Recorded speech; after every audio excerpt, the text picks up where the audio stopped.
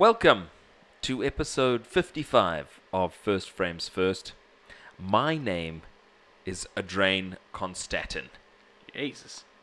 My name is Jesus Green. Jesus Green. Wow. He's trying to light his cigar over there, coming off second best. Your cigars are beating you tonight.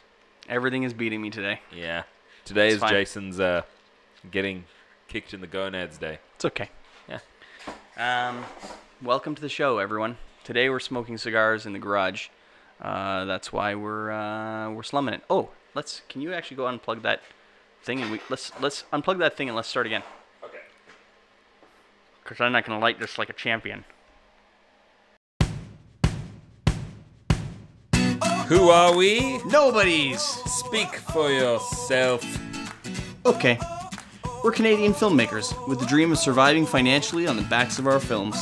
Welcome to our show where we bring people along on our film journey. Maybe we can learn a thing or two. Maybe we can teach people a thing or two while drinking beers. I mean, if you can't drink beers while filmmaking, what's the point? We are Fable Forest Films, failing our way to success. Welcome to Jurassic Park. I mean, our show. First Frames First. So delightful in front of the heater. Whew, that's nice. Okay, we'll just keep it rolling if the camera stays rolling.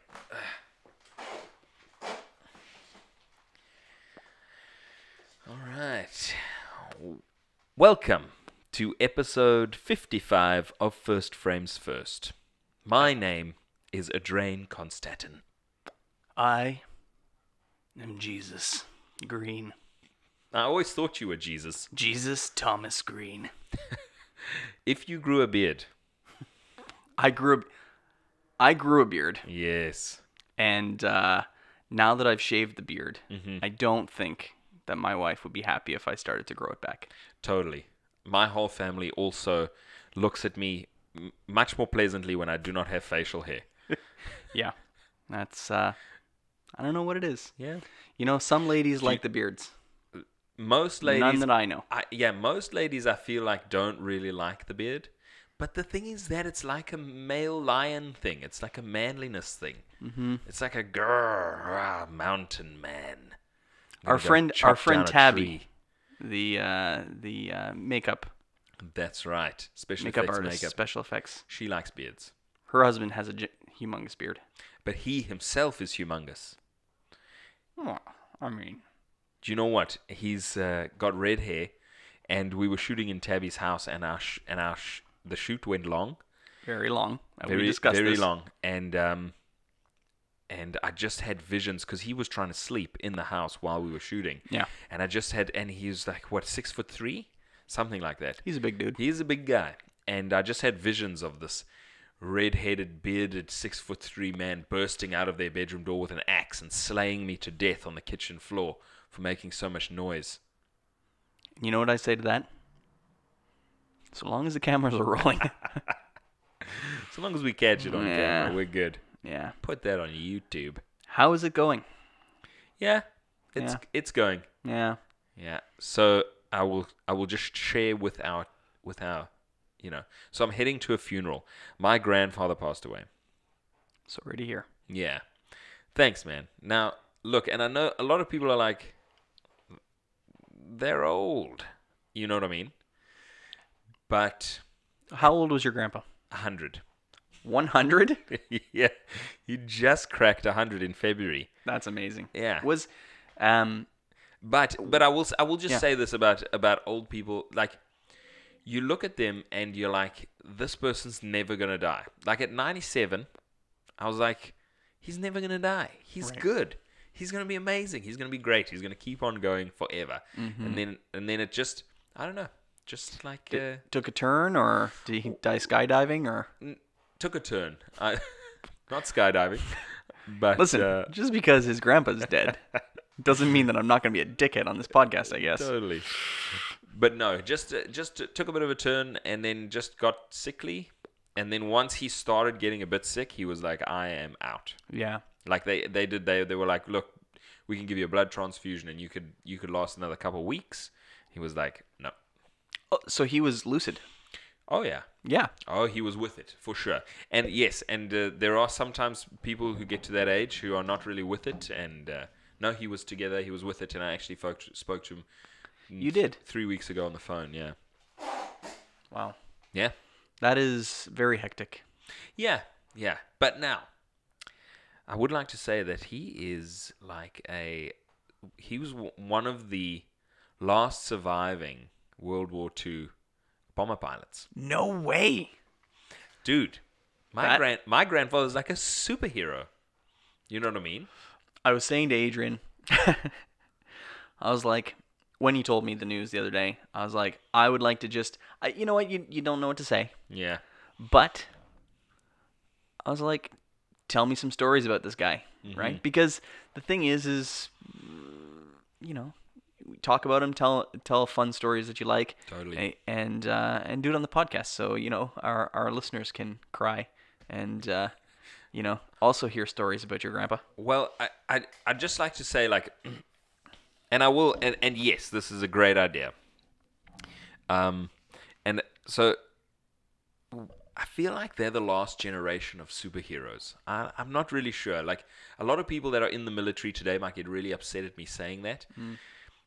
But the people who fought in World War II, Yeah. I'm not really sure, because you were signing up to go and probably die. Well, But you were fighting what you believed was a true evil. I don't think that military enlisted men and women today would disagree with you. Like, I don't feel I like think people that join the military today and they're like, I'm probably going to die. Totally. I think they're like, this is a great career A great decision. career. I get my school paid for. Now, I think that a lot of people. Now, I'll say that probably right after 9/11, there was a lot of patriotism to be like, I'm going to join and go, because And we haven't battle. had an enemy in a long time, Yeah. right? But suddenly we had an enemy that we decided upon, right? And you know, I think that I don't think I disagree with you. I think that if you polled men and women in the military, they would agree. They would say that World War II veterans were the real deal. You know? Yeah.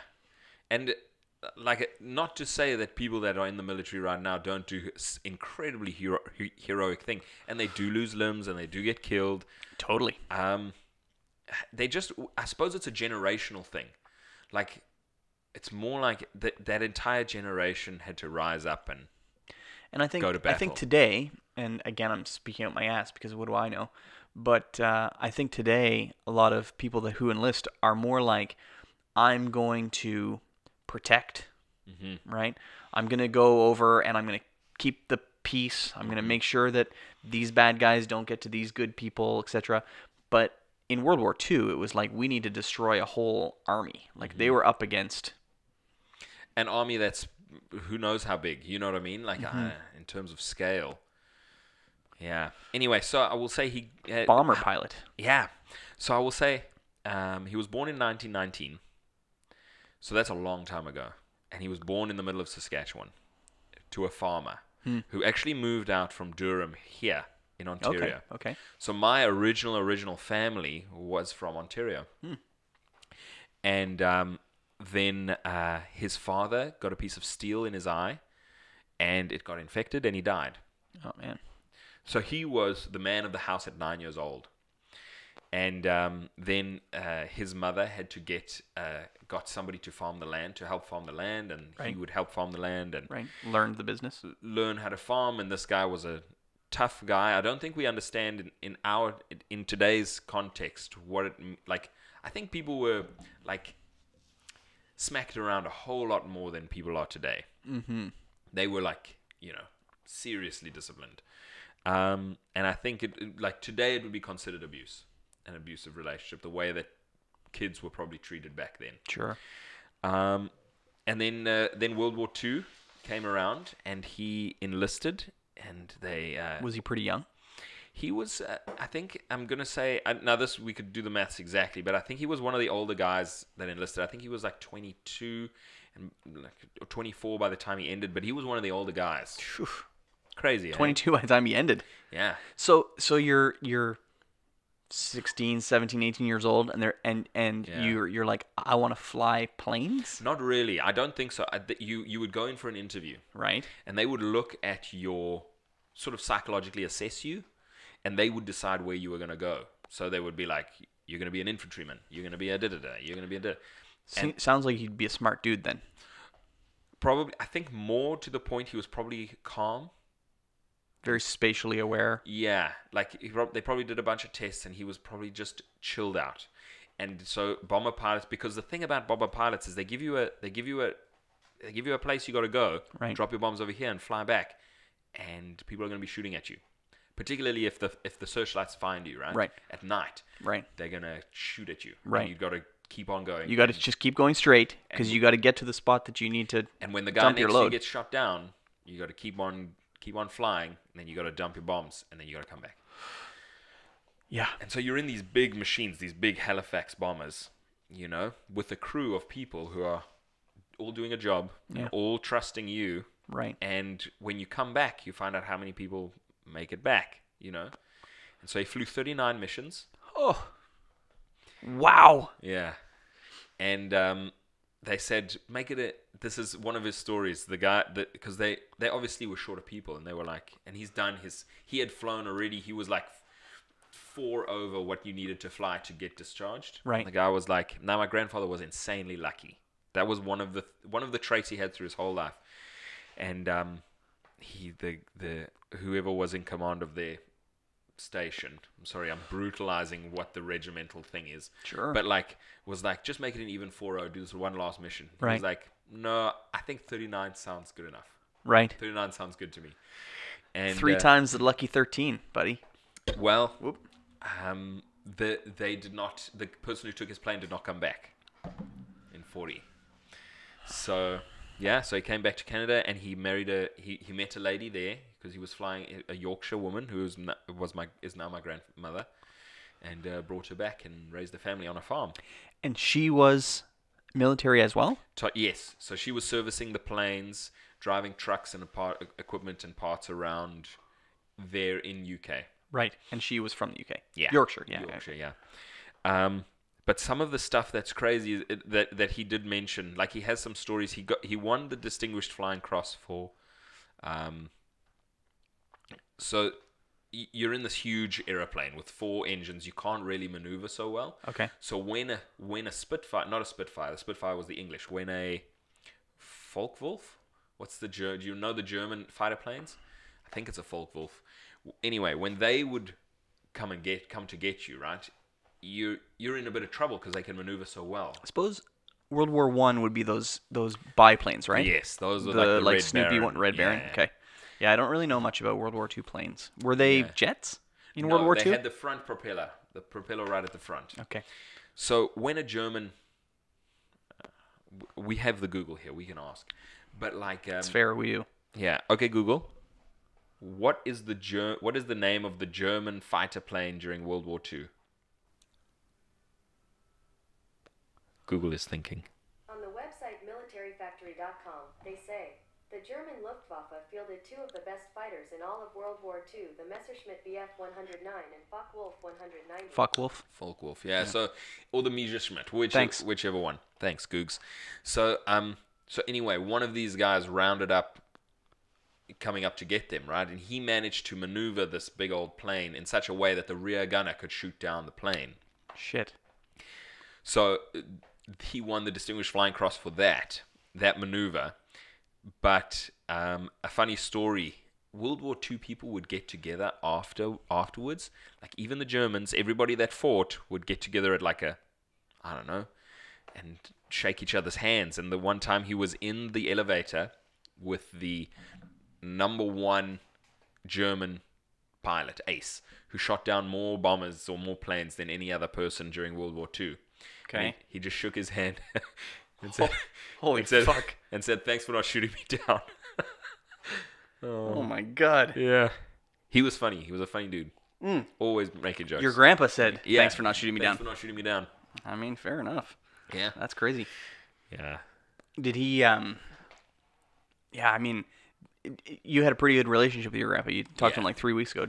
Yeah. Did he talk about a lot about the war or not really? Yes, totally. I probably have about a 3-hour audio recording of him laying out all the stories. So all of his grandchildren Yeah. and children sort of got the stories out of him over time.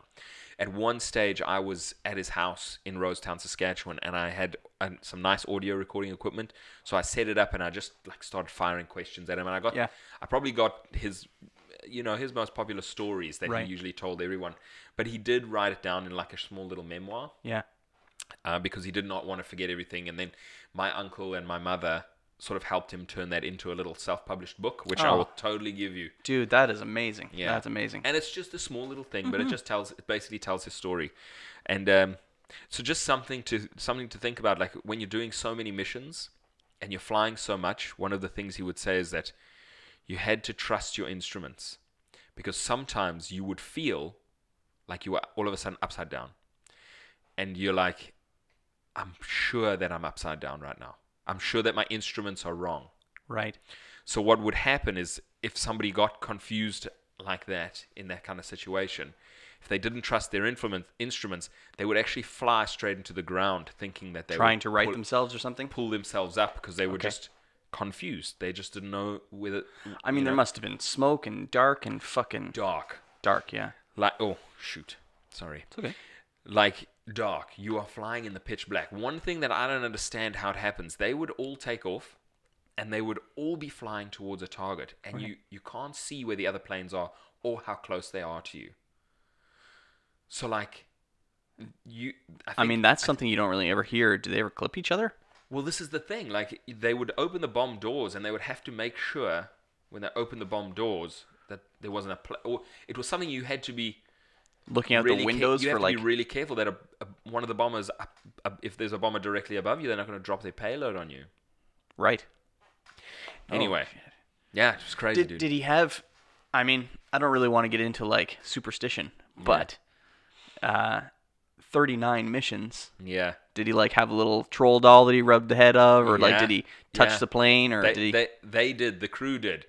I think he just one of the things he said. The people who dreamt about flying, they died.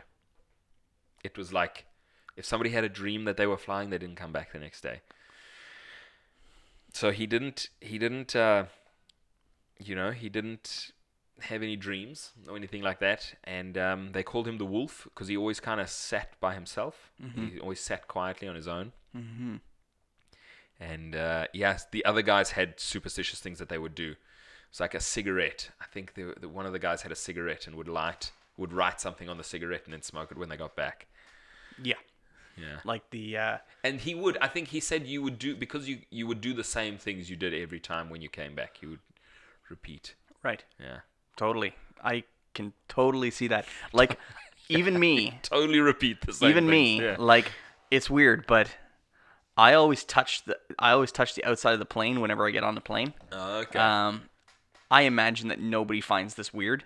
But yeah, like Yeah. I fly a fair bit, and every time I've flown, I like touch the side of the plane before I get on, like a little Little- thank you plane sort of a deal. And I'm not superstitious Yeah, or yeah. anything, but Mhm. I don't like pray or clap when we land. I'm always like, although I was in one plane where Rough landing. very rough landing, Oh. and everybody like breathed sigh of relief and started clapping when we landed and stuff. Like he came in, we were landing, and there was such bad wind that we came in sideways, and he touched the tire down and then brought the plane frontwards to land or whatever. And yeah, everybody was like shaking in their boots. But Oh. yeah, and on that same flight, we dropped and I thought we dropped like 10 feet or something. Like it felt like we went, whew, and All of a sudden. they told us later we dropped like 100 feet in this like air pocket of Yeah, something or another. And I've heard and this is like a big plane too. Yeah. This is, yeah, man. I have heard about those air pockets. Mm-hmm. I'm not sure with the pressures and everything like that. There's a certain altitude where you are susceptible to like little.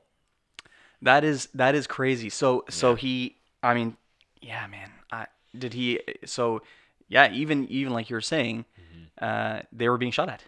Like even Yeah. he was being shot at. Yeah, He yeah. was never like just unscathed, just going to and fro, Yeah. dropping Oh, bombs. totally. And like, so the searchlights, if the searchlights got you, now I'd need to brush up on the stories because I've heard these every time I'd sit with him, would kind of sit down and get a retelling of the stories. But like, yeah, I mean those anti-aircraft, he was shot, they were hit, some flak, where it comes up into the cockpit and you don't know how bad it is. Right. Is everybody fine back there? Is everybody okay?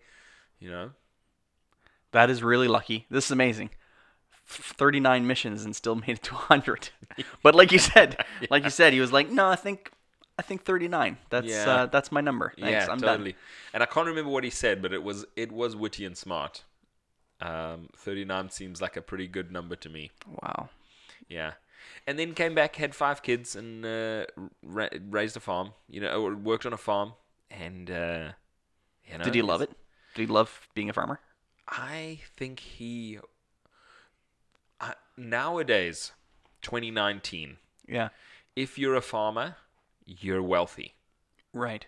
Like you're doing well. This is the perception of farmers. Back then, I think it was really tough. Yeah. Like I think he worked.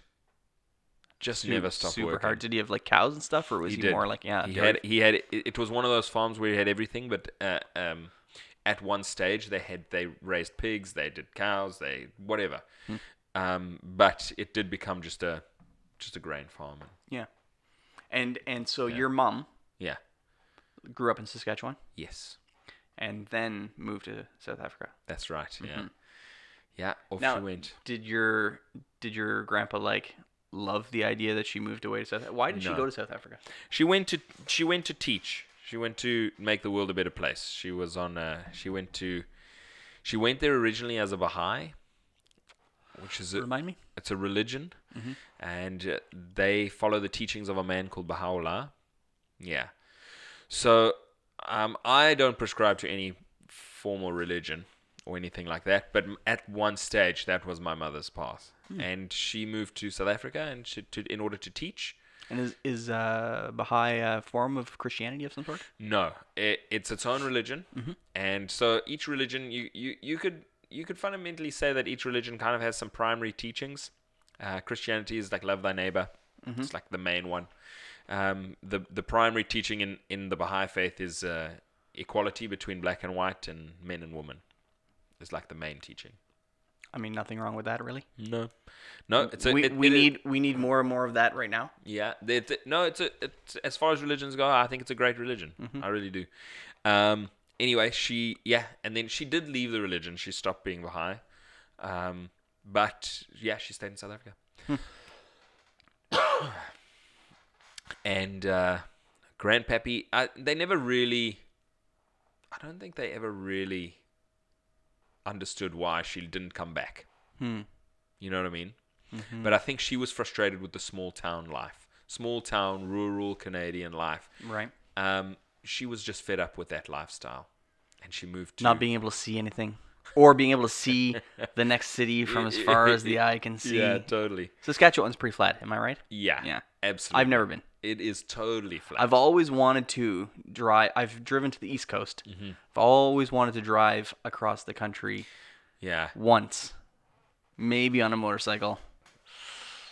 I don't know, but Yeah. I've always wanted to drive. You should do it. Yeah. And the thing is that there's really not much between the Rockies once you get to the far side of the Rockies, and then you do finally break into Saskatchewan all the way across Manitoba. I don't know, man. It's just farmlands. Yeah. It's the biggest. It seems to me to be like the biggest farming area. I don't know. It's so big, and there are so many farms. Now, your family's farm, does it still exist? Yeah, he sold it. My grandfather did sell the farm because nobody wanted to farm. No, and so what's happening in Saskatchewan, which is not happening in Ontario. In Ontario, there's not many abandoned farms. A small farm can still do really well. But in Saskatchewan, what happens is farms became corporations. So then the machines got bigger. So they would buy up the small farms, and then one guy or like a small team of people could farm the equivalent of like huge amounts of land they could Right. farm. So there's a lot of abandoned farmhouses in Saskatchewan, like lots. You drive and you just abandoned house, abandoned grain silos. There's just like, because it's these huge corporate, Mm-hmm. you know. So my grandfather kept the homestead, which is like that little area of land that has all the buildings. Right. He leased that for 10 years so that he could keep that, because I don't think he could sell that. He built the house. That, you know what I mean? Wow. And that's what people could do back in the day. Totally. Just Like, build a house. Just build a house. Imagine if you wanted to just build a house. You just had a piece of land, and you were like, I'm going to try to build a house. No, I couldn't. We don't. I can't do it. We don't have. I mean, somebody has this capability these days, but they're like contractors. Nobody knows what to do anymore. Maybe Mennonites. I don't know. Can I borrow that? Yeah. When No. I say borrow, I mean. Give it to my face. Yeah. No, like totally. There is. Let me tell you. I wish I could build my own house. Let me tell you who could build a house. Your wife's dad could build a house. Yeah, he could totally build a house. Totally. That guy knows what he's doing. He's old school, and he built houses. He did that. Oh, did he? Yeah. Oh, okay. I didn't know that. Yeah. All I know is we might have even, in the years that we've been podcasting, I may have mentioned the time that you and I were working at your house on some movie thing, and your dishwasher arrived, Yeah. and your father-in-law was like, "Get out of the way so I can put this dishwasher in, you idiot." It was amazing. Yeah. He was like, "Just go downstairs and play with your movies, and I'm going to hook this up for you." And you're like, true. Yeah. "Thanks, Dad." Yeah, I mean it's 100% true. I mean, we belong, like how far we've come, and this is something that we've been talking about a little bit at the moment. Is like these guys who laid down their lives in World War II. If they were, what do they think of the world right now? Yeah. Are they like, yeah, I'm so happy for what we did, or are they like, ew? I think so. They are. I think so. Like, we have a pretty free country. We do. Like, you know, you look at a TV show like The Man in the High Castle, which is like alternate history where the Germans won, Yeah. and took over America. I mean, that didn't happen. So we can kind of do. We're free to be idiots. You know, I don't know if he appreciates that exactly, or if he's like, "Fucking internet." Yeah.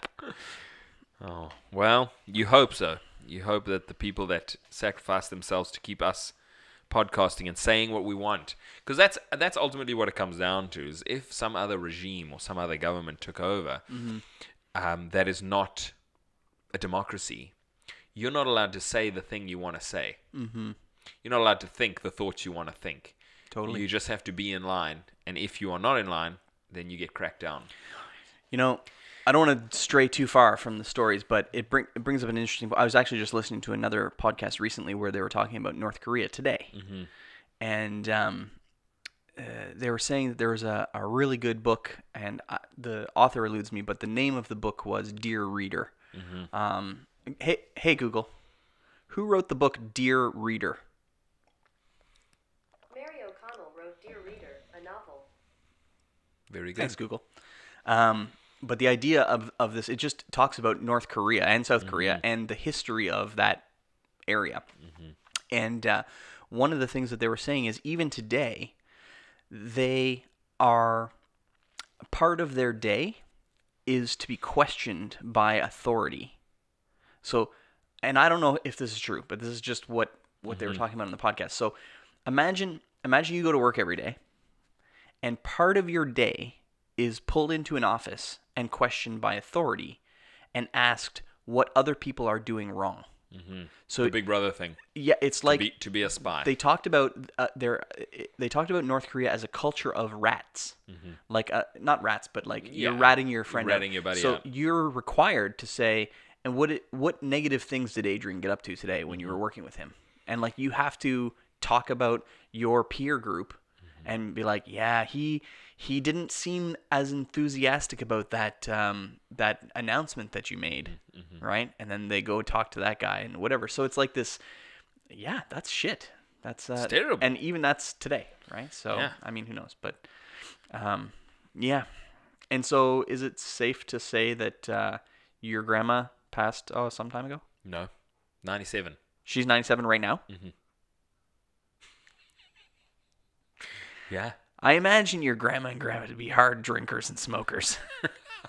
Funny you should say that, but the fact that we're having a cigar and a scotch celebrating him is kind of Auntie. yeah, Auntie? it's not. He's like, no, no, He's no, not, no. this is incorrect. And I think part of the reason that it is so no drinking, no smoking, Right. physical life with working, I mean, on the farm, Mm-hmm. and I think like he used to eat radishes in the morning, like as one of the things he would eat in the morning. He used to love eating raw radishes, and I love raw radishes. yeah, and I think, and I don't know that it's raw radishes that kept him alive, but it's probably a bit of a dietary thing, where you're eating, because he used to grow all of his own potatoes also, so it's probably some really good health stuff when a lot of your own food is coming out of that you're growing it, right out in the garden back And there. did he stay pretty active? As long as he could. And actually, I think the downhill happened when he was like, oh, I can't go. And like probably a year and a half ago, he was out sowing potatoes at the farmstead, at the homestead. Right? So as soon as that became too much for him, I think he was like, I think I'm going to check out. Yeah. I think I remember Anne's dad, before he passed, he would like, I mean, and he got really frail because he had Crohn's disease. And so he kind of withered. Yeah. But he would always be outside, like getting big stones out of his creek and like, you know, fixing his chicken coop and like building little things. And he'd do this thing where he'd like get giant pieces of rubber mat and like cut circles of rubber mat and then go out and nail them to his fence posts so that his fence posts didn't like become all rotten and stuff. You know, he'd kind of cut them at an angle and put these rubber mats on top to protect his fence posts and just weird shit like that. And you're like, what are you doing? And, you know, he'd be like, yeah, I got to go out and build these rubber mats for my 1,000 fence posts or whatever. And out he would go. Did he live on a farm? No, but he Or had like a plot of land? Yeah, he had a big plot of land. He kind of had his own house and he built his own like sheds and stuff. And same, I mean, not a farmer, but I think he did live on a farm at one point. But same sort of idea, like kept active with, had a huge garden, like massive garden. I do think that people that grow up on farms, there is something in them of that is just intrinsic in their in their birthright. They just, I don't know, they are probably very active and they love farms. Oh, maybe I'm Well, I don't know about that. I don't know about that, But I will tell you, like growing up, Anne was like, we got to go out, dig this ditch, pick all the rocks, stones out, and move the stones from one place to another place. Like even her growing up was like hard work, digging, moving, a lot of work. you know. And so, and my wife is like a super hard worker. So, I mean, you know, doesn't really whine about the things that we all whine about. Yeah. You know? I didn't do any hard work as a kid. I like learned how to count money at a fair selling pizza to people. Yeah. You know, so I got good with maths. Yeah, I was born in the big city. I was born right in the middle of the big city, and I just played with my friends. That's what I did. As you do. Yeah, Yeah. that was my life. Yeah. So, and how often did you go back to Saskatchewan to like? Yeah, I would see him once every 3 years, I'd say, roughly. Yeah. Yeah. That's pretty cool, actually. Yeah. Yeah. So you're heading out there, Yep. gonna see the whole family. The whole family. My brother's coming from South Africa. He's in the air right now. Amazing. Yeah. Yeah. So that'll be good. Yeah. It's good to see family again. Yeah. Not And this under is- these circumstances, but Well, the thing is that there's not often a time when everybody's going to be together. So as much as this is a sad, you know, for a sad reason, it's a very valuable situation yeah. or occasion Yeah. because everyone will be together. Yeah. That is pretty great. And yeah, you never know when it's going to happen again. That is unfortunate. Yeah. Well, it's like that with families that are spread out over a large area. Mm-hmm. You know what I mean? As the mother and father or the centerpins of the family pass away, the family doesn't really, because that's where everybody goes towards those people and to visit, and then they see each other as a byproduct of visiting those centerpins. Right. So And it's almost an excuse yeah, to get together. Yeah. yeah. Yeah. So you never know when there's going to be a big gathering again, and you get to hug the people that you haven't seen in a really long time. Mm-hmm. I mean, I have some cousins who I grew up with. I Yeah. saw them a lot as growing up, and I haven't seen them in years. Mm-hmm. And I'm gonna I know they have facial hair, so I'm definitely gonna hug them and rub their facial hair. Amazing. Yeah. The ladies. Yeah, Yeah. that's Your female cousins. totally. Yeah. I mean, my family fell apart. So, Was I don't this think. due to? Yeah, it was due lots of things. Lots of things. It wasn't I just think. a single thing. No, I mean, I would say really it was a single thing. It was definitely the whole kerfuffle with the golf course that we Yeah. built for sure. So Okay. like when my grandfather died, I did not go to his funeral because fuck that guy. But even before that, we kind of fell apart. Like I think I heard the other day that my grandma, my real grandma, when she passed, I did go down to visit her, or visit. I mean, Yeah. go to her funeral and whatnot. But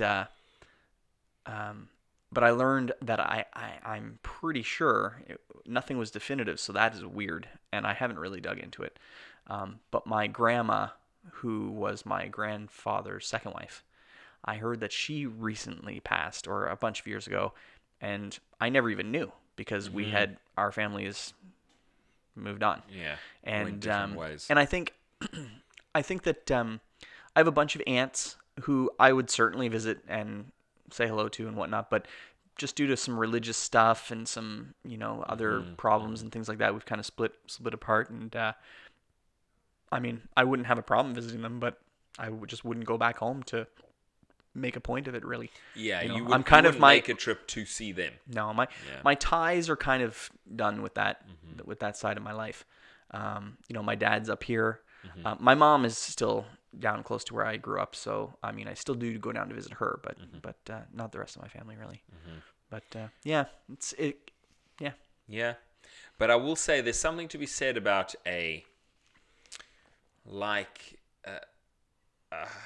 sort of like the centerpin of a family, and they stay together. So like my grandfather and my grandmother, and how they kind of were still together at a really old age.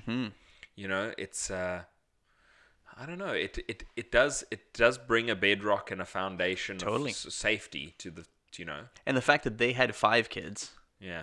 and so their kids went off and had families, and so you've probably got an extended family of 20. So when you guys do come back to that center pin, it's a big to do. Yes, and Right. the thing is that those gatherings have been fewer and fewer, right? So this is what I mean by this is going to be a very valuable occasion, is that we're all going to be there. Right. So it is going to be a big shebang, and we should probably take a photo with his photo in the frame, and everybody else standing there with their face looking at the camera. Yeah. We should probably do it. So, I don't know if we ever talked about this on the podcast before. I can't remember. And we may have. We probably have, but maybe a year ago, or maybe I don't know, maybe 2 years ago, we thought we were going to try to launch this company. Forget Me Not. Right? And so the idea of this company, because at the time you were doing a lot of corporate video work, and I think this was right around the time that my wife's mom passed and your mom passed. Yeah. I'm just trying to remember. Derek also had. Derek wished he could have that for his father, because he would love for his grandchildren or his children to be able to meet him. So we thought, what an interesting opportunity to videotape and get some really good high quality, let's say film quality documentary type stuff of a person before they passed, right? Yeah. So you would go and you would sit at their bedside and hear their stories, and try to maybe go around their home if they were able to take you around their home and tell stories about things or whatever, and put something together for the family. And like a professional documentary. Like the thing is that it used to be that a professional documentary could only be done by, there was only a select few number of people who could make a professional documentary, whereas now there's so many more people who can make a professional documentary, and there are so many people who can, and you can tell your story before you die. Right. And to cut it together in a way that is like heartwarming. Yeah. Right? So that tells the story. Yeah, and because you meet the person. Totally, right? Because when we did a photo collage to music and stuff like that. And I think that's pretty standard too. We did that for Anne's dad. But yeah, to have something where that you can see them laughing, telling a story. I mean, that will just right. Totally. And so that was a cool idea, but it didn't really go because a couple of reasons. I think number one, it was hard for us even to be like, we want to be the people that try to make a buck off of somebody who's just about to die. Right? Yeah. This was a terrible feeling. Now, when you talk about this idea, people are like, "Oh my God, yes, I wish I had this for my loved one before they passed." But again, we kind of launched it. I will say this. Yeah. So people responded well to the idea. Right. They thought it was amazing, especially people who have lost someone. Are like, just imagine. Yeah. If we had. But what we found, because the thing is that on Heather's side of the family, when somebody gets sick, and there have been a bunch of people, like there's been like 4 people that we know on Heather's just in Tavistock who have gotten sick and passed away. And every time someone's like, do you want Adrian to come in and do some filming? Right. And they never do. No. So good idea in concept, and I think heart's in the right place. Theory, yeah. Because you're not supposed to do it on your deathbed. Right. You're supposed to do it when you're like, do you know what would be cool? Is a documentary about me. Right. So that my kids can meet me, or my great grandkids can meet me long after I'm gone. Right. You're not supposed to do it on your deathbed, but that's when people think about it. Right. That's the only. Otherwise, they're like, I don't even think they think about it then. I think they think about it after months after, years after. They're like, oh, wouldn't it be nice to have some video footage of them laughing? Yeah. Like I found some old tapes and things, like even cassette tapes, because it's cool. Like, and I want to even say that my dad maybe has even done this, but like we had cassette tapes of almost like a 1960s podcast. It was amazing. Amazing. And so I actually took those cassette tapes and I digitized them. Right. I threw them in the Google Cloud. Now Anne has them forever. If she wants to, she can go. And like her dad would record some of his favorite songs, onto cassette tape. So like you've kind of got him being like, yeah, but like this song, blah, blah, blah, and plays this song or whatever. So like I've got those, right? Yeah. And all the photos and stuff. But yeah, not that it was a bad idea. Just some good ideas just aren't good ideas, right? And, theory and practice are different. And I think that, again, it's like, do you want to be the merchant of death, so to speak? Thanks. Yeah, that is exactly right. And the answer is not really. No. And you know what? And the thing is, like, even they wanted, and even I said this to now, if somebody is passing away and they're like, do you want Adrian to come and film? It's not for money. No. Like, it's just like, do you want Adrian to come and like do something, grab some footage before they're gone? Because I'll tell you, I have footage of my mom when she was sick, and it's awesome. Yeah. Yeah, because my kids are never going to see her. Right. They'll see photos of her, but now they can hear her talk. Right. And it is a big deal. Like, I have some stuff where she laughed. Oh, my God. Yeah, dude. She just laughs at a joke, at something funny. I hope it was a dick and fart joke. And I hope she made you squirm. You were like, oh, Mom, Jesus. No. Damn it. But the thing is that the value of that is huge. It's a lot. So I'll tell you, my wife was like, you guys drink all the time on your podcast. Would you like some whiskey cake? And so she bought this for us for our podcast. I was like, yeah, I don't know what whiskey cake tastes like, We but want whiskey cake. here you go. This is amazing. This might be brutal. For the record, don't tell her. I don't even. Yep. Yeah, there you go. Oh, thanks. You're just handing me a big ball of whiskey cake? Yep. How do we do this? I don't know. I assume it's like a muffin. I assume it's like a cake. All right. It is like a muffin. Oh, man. Get in there. Tuck in. Let me try this.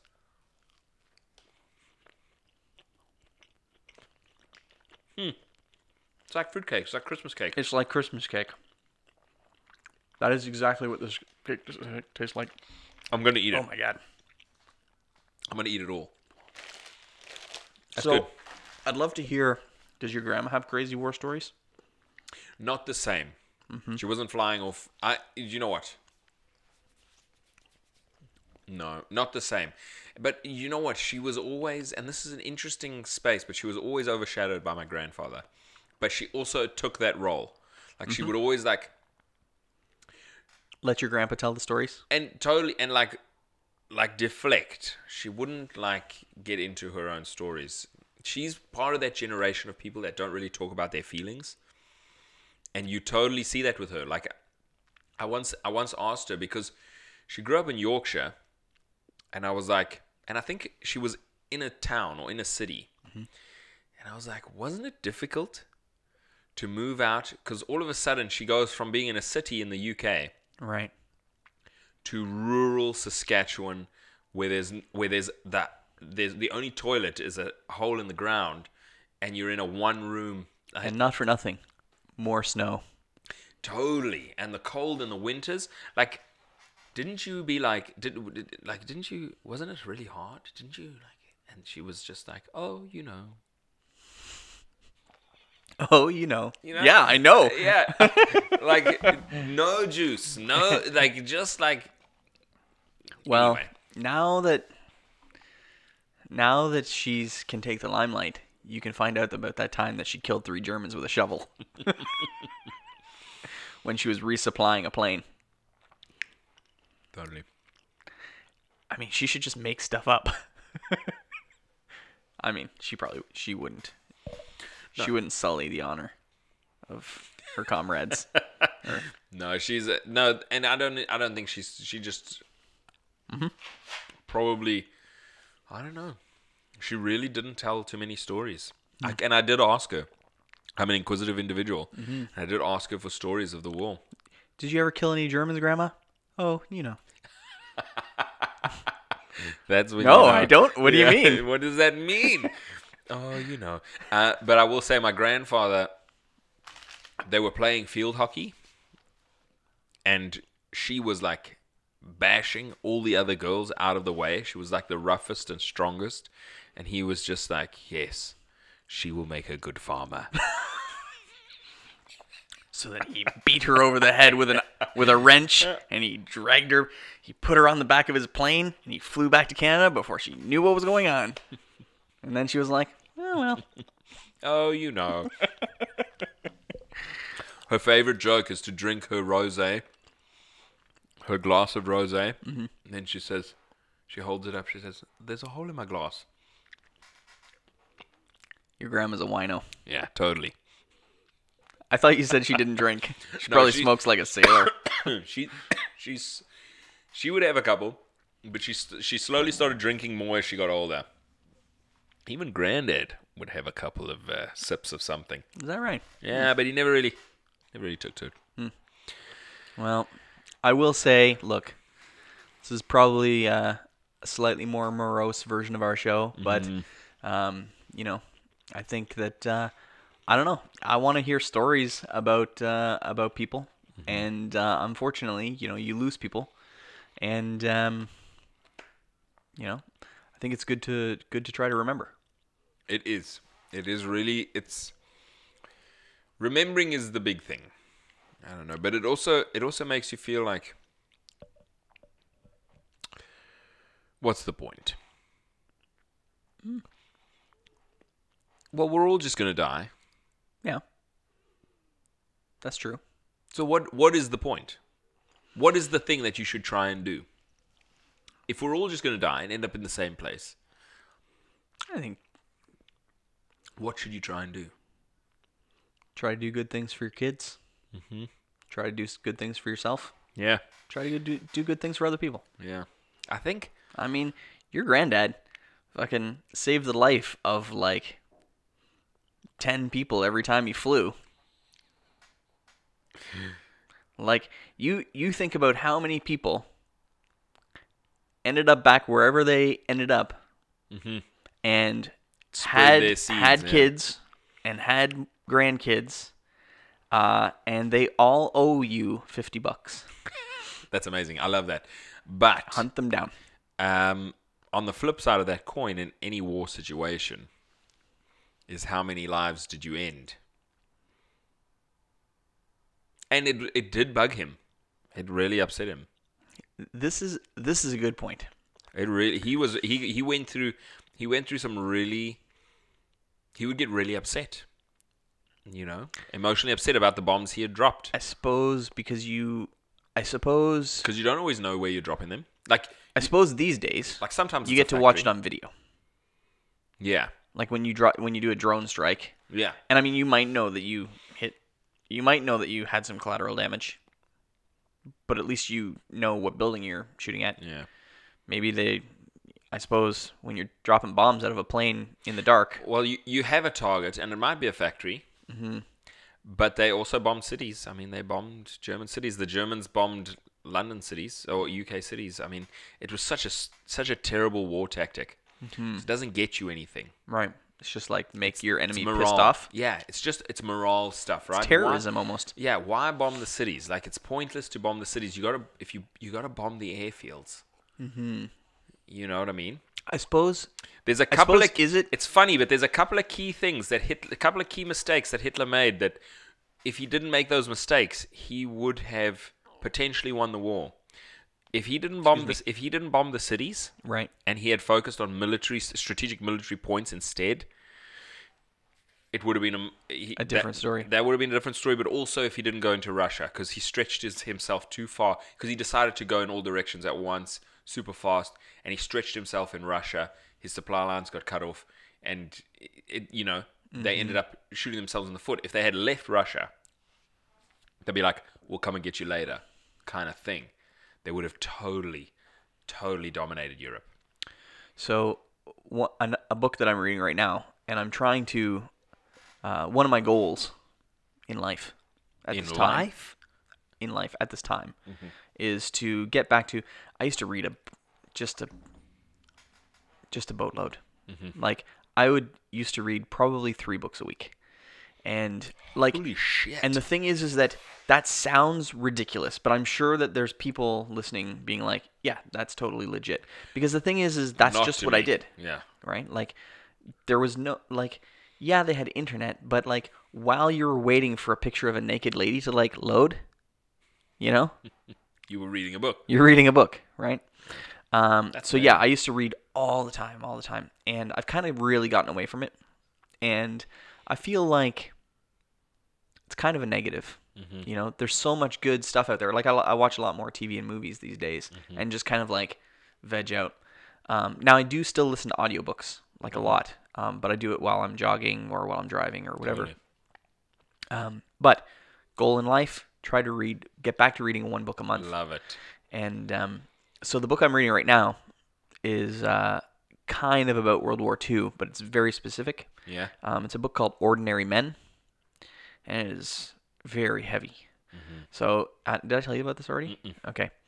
It's pretty fucked up. It's a book about this police battalion. It's called Police Battalion 101. Mm-hmm.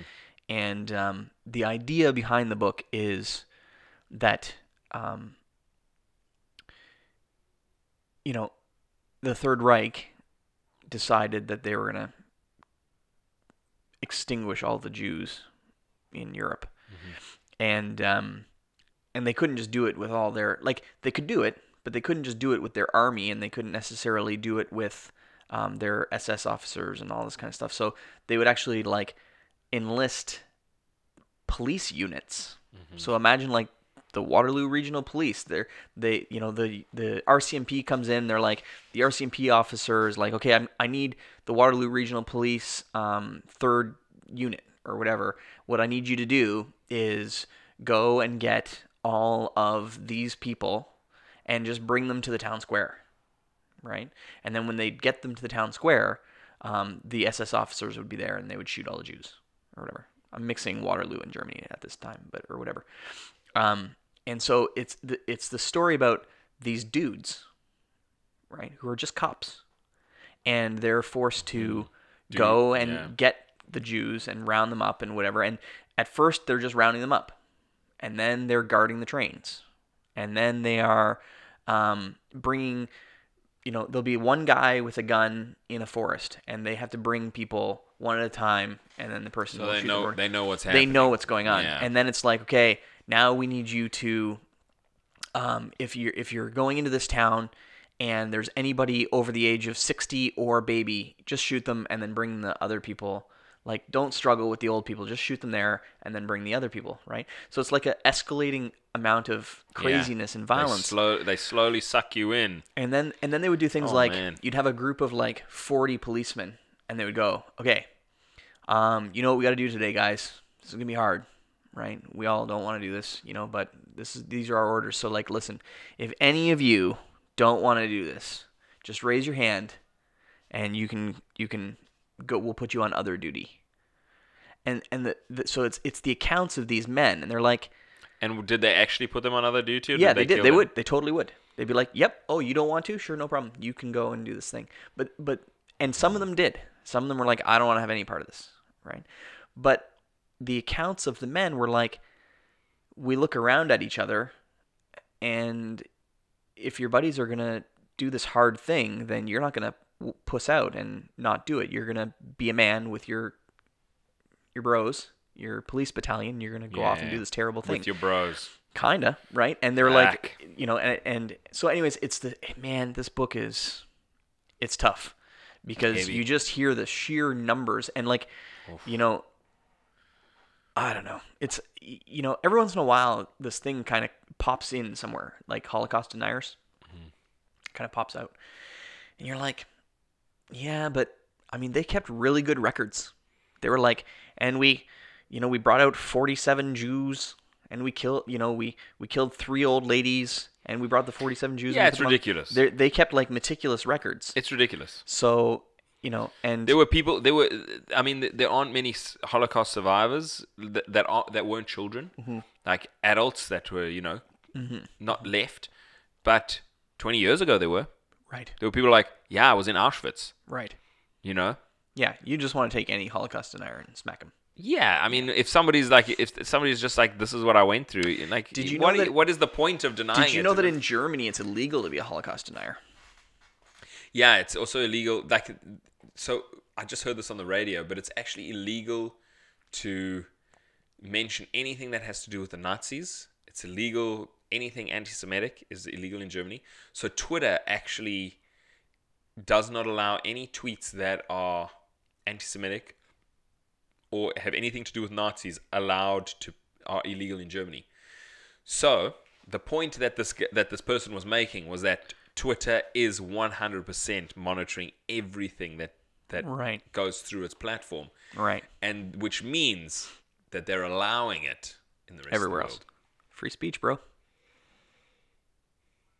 If you want to be free to say what you want to say, other people gotta be free to say whatever. You totally got to let everybody say everything. You know what's interesting is, like, I suppose we're getting into a weird space here, but I suppose people can be totally free to say whatever they want, and we can be free to be like, you're a fucking asshole. Yeah. We don't want to have anything to do with you, guy that is saying whatever it is that you're saying. And you know what? The only thing I think is important with free speech is you have to have very strictly defined laws in place so that people are able to say what they want, because I feel like you need that for a free society.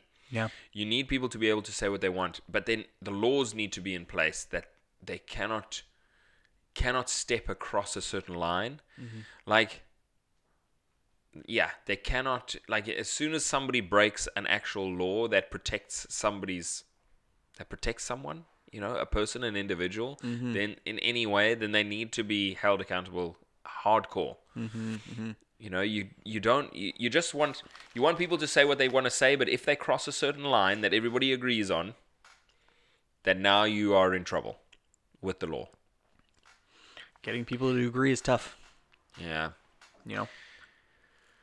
Yeah. Because you love free speech. You love free speech until someone says something you think is dumb. Yeah. Totally. But then you know what? Like, what an idiot. But this is my point. They don't have to go to jail for that. You can just... Not for being dumb, no. You can just stop doing business with them. Vote with your dollars or vote with your, whatever. Yeah. You can unfollow them. Don't listen to them.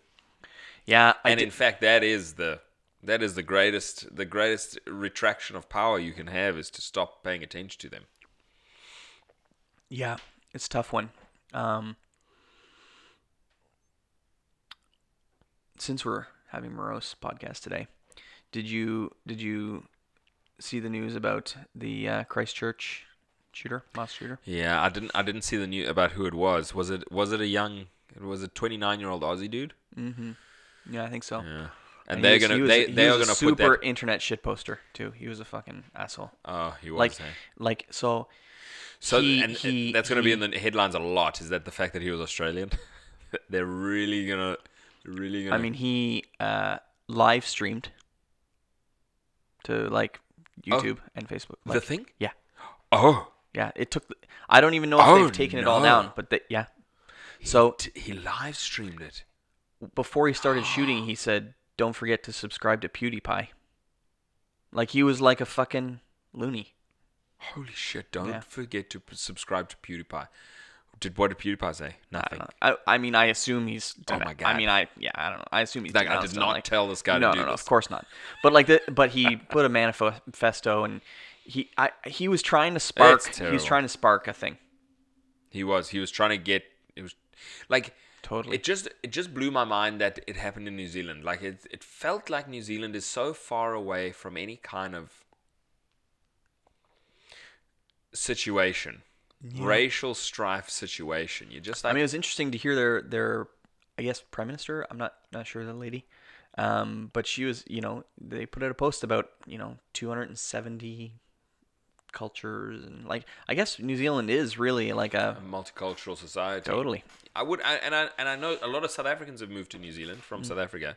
Yeah, my family. I have a cousin that lives there, and it was messed up because I reached out and she said that she said her and her family are totally fine, but my mom was saying that her husband normally works right around Christchurch or in Christchurch and didn't go to work that day. So I mean, yeah, I actually have some friends in Christchurch. They're not Muslim, so I didn't assume that they were in a mosque, but I should probably send them a message. I did find out that, love you, Mom. My mom didn't know that Christchurch was a town. She was like, it happened in the Christchurch. And I was like, I think Christchurch is a big city. Yeah. And anyways, it's the big city. Yeah. But it's terrible. Auckland is bigger, I think, right? Is it? Yeah, I think so. I think, but Christchurch is the capital, right? Is it? I thought it was Auckland. Okay, Google. What is the capital of New Zealand? Wellington is the capital of New Zealand. Boom. Owned. Doesn't matter what we're talking about. We can still laugh about the fact that we don't know anything. But I will say that it's I don't know, man. The problem is, I feel like all the crazy people, or they're not crazy enough to get put away, but they are crazy enough to be fucking crazy. Are all deciding to do the same thing because we're all connected and talking to each other. Right. So the thing that they're all gravitating towards is this violence. This violence, This mass violence in a very specific way. Yeah. It's they kind of I want to do that thing, right? Mm-hmm. So it's. I mean, they're gonna throw the book at this guy. I mean, they should just. I don't know if they had the death penalty in New Zealand. Well, they should just chop off his arms and his legs and leave him in the sun. We're not gonna kill you.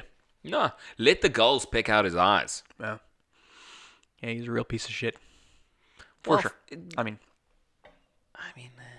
yeah. You kill a bunch of innocent people. You deserve to get fucking. Come on now. I'll take that scotch. Oh, give me the scotch. Anyway, so obviously, yeah. Can I jump to a happier topic? Totally. Drag us out of this hole. I want to start. Death. I'm not going to. But I did think about that it would be fun to either start another podcast or add a segment to our podcast. But it's not film related. But something that interests me so much is the rise of artificial intelligence, and just everything that is going on in this area. And I thought, wouldn't it be fun to either? I mean, I'm sure there's other podcasts out there that are completely dedicated to like the news of AI or whatever, but I thought it would be fun to just, every now and again bring something up that's particularly interesting. We should just do that. Just have an AI podcast. Every now and again, we just talk about it. I don't know. AI. It's so fascinating. Like I was listening to somebody talk the other day, and they were talking about how we've only had photographs for like the last 100 and some odd years or whatever, right? And we went from having 0 photographs to having iPhones and taking all these crazy cameras, making and stuff photographs out of nothing, right? And I'm like, yeah, that's cool, but in the last 30 years, we've went from having almost like the shittiest connectivity to our neighbors possible, right? Like when you were a kid, do you remember your earliest experiences with a telephone? Oh yeah. We lived in the country, and we had a party line. Do you know what this is? So like the phone would ring, and depending on how many rings, it was either for you or for your neighbor. Yeah. Like we have phones where the rotary phones, and this seems silly because I mean everybody kind of knows what a rotary phone is. However, when I show my kids a rotary phone, the first thing they do is like press the numbers. They're like, and the turning of the dial is not intuitive, right? But the party line was like, you wanted to make a phone call, you picked up, and your neighbor might be having a conversation with somebody else. You'd be like, oh, sorry, I'll try again. How long are you going to be on the phone? Oh, I'm going to be 15 minutes. Okay, I'll try again later. You'd hang up. And then you would wait 20 minutes, and then you'd pick up the phone. Okay, dial tone. Then you'd make your call, right? But so that's where I grew up, was that, right? So we've went from 0 internet, like no internet whatsoever, in 30-ish years. And I mean, you could argue that the U.S. Army or whatever had the internet before we really kind of got it. But in the last 30 years, we've went from having 0 internet to a giant computer in your phone. We can ask Google anything we want. We have driverless cars. We have Wi-Fi everywhere. We can make like a FaceTime or Google Hangout phone call to China like in a second and be face to face with. So I spoke to someone in South Africa today, and I spoke to someone on Wi-Fi. Right. And I spoke to someone in UK today on Wi-Fi. Right. So in the last 30 years, we've made this jump. No one could even fathom AI except for in sci-fi movies. And now there's not a single chess player in the world that can beat a computer at chess, right? And so the discussion that I was listening to was like, it's just not possible. What happens when, right now they're making what they call dumb AI, right? Which is AI that understands the rules of a particular thing and can do that thing really well, better than anyone else. Yeah. And what happens if that's as far as we ever go? As far as we ever go is just a computer or a robot will be better than any human at any task that needs to be performed, right? Then what do? Then they're talking about artificial general intelligence, which is the AGI is the new kind of term, and that's a robot that can like learn how to play chess, becomes the best in the world, and then you're like, okay, now learn how to play the piano, and then it learns how to play the piano, but never forgets how to play chess, and then you set them loose on the internet, and you're like, fix our economy or whatever, and all the scariness that goes on with that kind of stuff. So there's so many cool things cool, terrible, scary Yeah. things. I think the thing that is scary, people say there's a difference between artificial intelligence, which is the ability for your computer to do the tasks it needs to do, and machine learning is the dangerous thing. No, machine learning is Or is that the not dangerous thing? Yeah. And artificial intelligence is the dangerous thing. So there's a lot of terms that are flying around. Machine learning is a really big term in technology right now. Like they actually said that something like the statistic that I heard the other day was that like 95% of all the companies that are touting AI these days actually don't have any AI. It's all machine learning. It's all machine learning, yeah.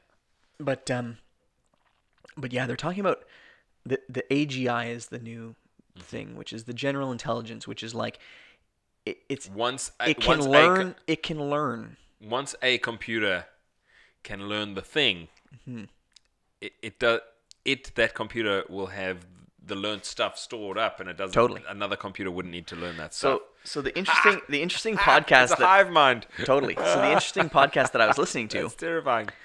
the guy was talking about this conference that he went to, and this was so cool. In the conference that he went to, which was like in Puerto Rico or something like that, and I thought this was a really cool title for a movie, so don't take it anyone. Somebody's gonna grab it. But there was something that they called the Charterhouse Rules, and I was like, oh, that is a great title. But Charterhouse Rules is a thing, apparently, and it's a conference thing. And apparently what it is you're allowed to talk about what goes on at the conference. You're allowed to talk about things that were said at the conference, but you're not allowed to say who said them, and you're not allowed to say who was there. Just that way, people are free to come and express their ideas with, they can be doomsayers or they can be innovators, and, the rest of the people can't hold them to account, let's say. But anyways, they were saying that a computer, an artificial intelligence with quantum computing capabilities could do, I think it was something like 10,000 years worth of human computations or learning in 1 week. So they were like, so just think about that, right? Think about like if you had, we're like, okay, Adrian, we want you to like learn how to play chess. And then you come back in a week and you've had 10,000 years to hang out by yourself. What are you going to... someone who comes back in a week. Right. Well, like my time is 10,000 years, but the computer's right, but we're not even talking. talking about... Correct. We're not even talking about chess now. We're talking about like, whatever. Would you have gone crazy? Would you have learned every piece of human knowledge and be able to like... What can you do in 10,000 years with the full capabilities of all human knowledge on the internet? Like, you know what I mean? So anyways, the one thing that they were saying was that they're specifically building networks for these AI, and they're telling the AI, one of the rules is you're not allowed to go out and try to access the internet. But then they're leaving like fake ports open to like a non-internet to see if it tries to go out to the internet and like disobey. Oh my god! Yeah, they're doing all kinds of crazy. This is crazy. So I'm just saying that it's such a, we're in such a neat, like a, I mean, man, the Chinese adverb or I don't know what that word is, but proverb. Like, may you live in interesting times. It's supposed to be a curse or something like that. Yeah, totally. I mean, I don't know. We're gonna be living in Star Trek soon, I think. Well, our acceleration is gonna just explode. If you think in the last 30 years, we went from no internet to what we are today. What will the next 30? And if the graph is exponential, what will the next 30 years? It'll be insane, right? It'll be absolutely unfathomable. Because the thing is that if we can harness a thinking power that could think us 10,000 years in a week. Well, one of the comments was... I mean, come on. One of the comments was that it might grow so fast that it wouldn't even care about us anymore. Like, we don't care about chickens. Totally. Right? They're like, you're so far beneath me that I couldn't even be arsed to help you in any way whatsoever, you puny beings. Yeah, totally. Except that chickens didn't make us. And what if the chicken was standing next to the off switch going, Can you fix my chicken coop problem? Don't fuck with me. Cause I'm I'll really switch- tired I'll of the switch fox you off. getting into my hen house. Yeah, totally. You bunch of pricks. Because then the machine is like, sure, no problem. I'll help you. Yeah, I think that the problem is once a legit AI is connected to the internet, which I kind of believe that it is. Yeah, already. Like, I believe that there is artificial general intelligence in the world right now, and it is... Conscious? I think so. Oh. I think that it exists today. Oh. And I think that there's no way to shut it down. I think it's in the internet, and I think it's there. We could never we could never stop power. Right. We could never stop powering the world. So if there is a thing inside of the power, internet, it's there. It'll never shut down. Who knows what's going to happen? Yeah. I mean, this is artificial right here. This is the storyline behind artificial. Totally. I mean, Totally. come on. We better start working on time travel. Somebody better. Yeah. It might. I mean, the thing is that if science, there might be a hard stop. Like, I know that we imagine time travel is possible. Yeah. There might be a hard stop with science. Like, it's Totally. like not possible. Yeah, totally. You have to be able to abide by the laws of physics, let's say. Yeah, they might. It might just be like, look, we've done every single calculation, and in fact, it is not possible to go backwards in time to change time travel. So I will say, let's wrap this one up. But I will say, I saw some. I heard that there is a documentary about time travelers. And I love that. I don't know love what that it it is, exists. but I've heard that there is a really good documentary about some things that are pretty unexplainable through history. Okay. I love that. And they kind of intertwine it together, and they make a weird case. Like, there's people out there that truly believe that time travel exists. Here's the thing. Yeah. I want it to exist. I think it's amazing. Sure. We just want to live in the craziest world possible. Yeah. Yeah. A world that blows your mind, right? A world that you watch a show like Love, Death Plus Robots on Netflix. Yeah. And you watch an episode and you're like, "Oh my god. This is some crazy shit," right? Or you watch, but anyways, I will say I wanted to hunt that down. But I did just see on Netflix there's a documentary about the Flat Earth Society. Yeah. So I'm going to check this out. Now, this documentary that you saw, is it on Netflix? This Time documentary? No, I don't know. Okay. The other day I heard somebody talking about time travel. Mm-hmm. And they talked about, well, time travel exists. And I'm like, no way. And then they said, there's evidence out there that about all this craziness, and they're like, you got to dig into it a little bit, and apparently there's a documentary out there that ties a lot of this together. I don't know what it is, but I'm going to try to hunt it down because I got to get it to you. I love it. But there's some craziness out there, people, and I mean, this isn't the podcast to get to the bottom of it all. We really do want to try to jump back into our filmmaking journey, but we took a little aside today. Mm-hmm. Yeah, that does interest me a lot. I love that. Okay. Well, listen, folks. Go out there and find some documentaries about some really crazy shit. Yeah. Some things that are conspiracy laden, and let us know. And before you do that, phone your loved ones and tell them that they have a little conversation. Tell them, "Hey-o, you look good. Been thinking about you. You look marvelous. You look marvelous, dear." All right. Adios, muchachos.